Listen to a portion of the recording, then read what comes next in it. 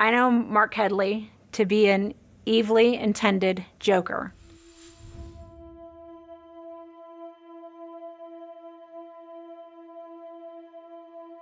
One day I was walking down the hallway of the studio and he approached me, smile on his face. "Hey, would you like a cup of coffee?"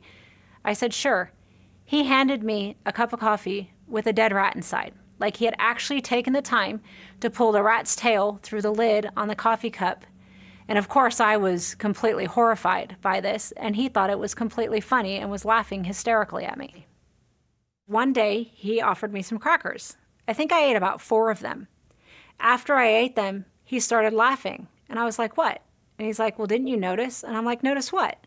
He had licked the salt off every single cracker before putting it back in the package and offering them to me.